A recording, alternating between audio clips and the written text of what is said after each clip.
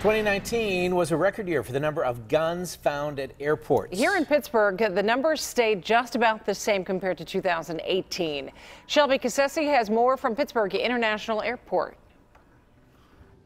TSA confiscated nearly 4,500 guns from carry-on bags nationwide last year, the most in their 18-year history. Now, obviously, a gun at an airport is a safety issue, but travelers here at Pittsburgh International say it can also throw a wrench in their travel plans.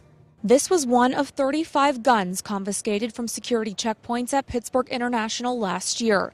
Over the past 3 years, that number has remained pretty consistent, from 32 in 2017 to 34 in 2018. Scary. That's still alarming that people think they can get away with that. But those numbers don't reflect the nationwide trend. TSA saw a 5% spike in gun confiscations in 2019. 87% of those guns were loaded. You don't expect to see that many loaded weapons going through airports. Maybe people just don't know and they think, oh, I'll pack my gun and head off.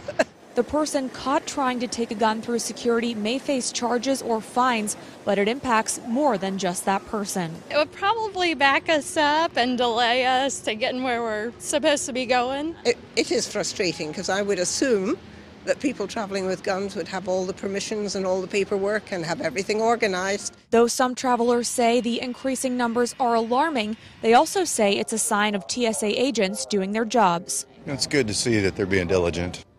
Now, you can fly with a gun if it's unloaded and in your checked bag. In the past, TSA has said that when someone is caught at a security checkpoint with a gun, they typically say they just forgot to leave it at home.